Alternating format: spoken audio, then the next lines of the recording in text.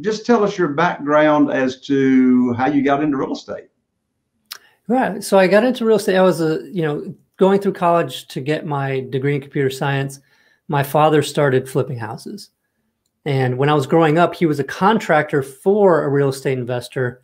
And so as a kid, I would go to the demos and I would have to, haul out the junk and all the stuff from the demos of the houses. So I got an early taste of that, but my father was a contractor at that time.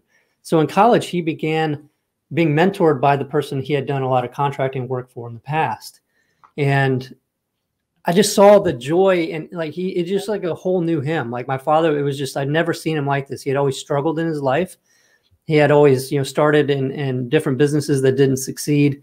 And, we had to move year after year, sometimes getting evicted. And, it was just a rough time. And I've got, 3 other siblings. But in college, everything, it just all broke loose for him. Like he was just having so much fun talking about the deals he was doing, driving around town. And I just felt the surge within me. I was like, oh, I want to do that too. That's what I want to do. So I started part-time also getting into the business. And he works the small towns around San Antonio, and I worked in San Antonio.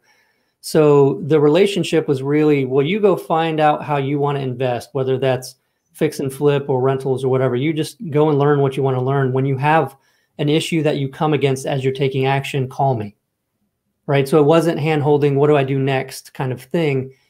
That relationship was like a mentor relationship. And then his mentor also was available to me too, whenever I had questions, which was great because it forced me to take action and make mistakes. And I tell people that one of the first, I think it was the first contract that I did directly with a motivated seller. I signed the contract, then I went to the title company and I was in the parking lot and I had to literally call my dad and say, what am I supposed to say when I bring this inside of here? I didn't even know that step of it. But, the beautiful thing was I was out there taking action, right? And even though I wasn't, well-versed in all the different things from putting a deal under contract to getting it sold, I was taking action. That was the important thing. So was in the business part-time for 3 years. I was making good money as a software developer. It was really hard to leave that steady paycheck. And they let me go, thankfully.